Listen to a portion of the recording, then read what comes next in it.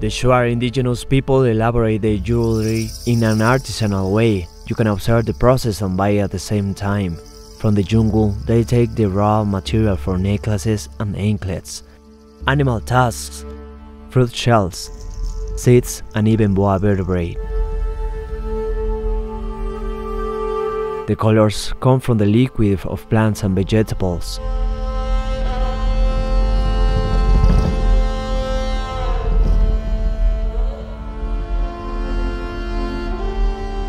They also use beads in their necklaces, bracelets, and earrings.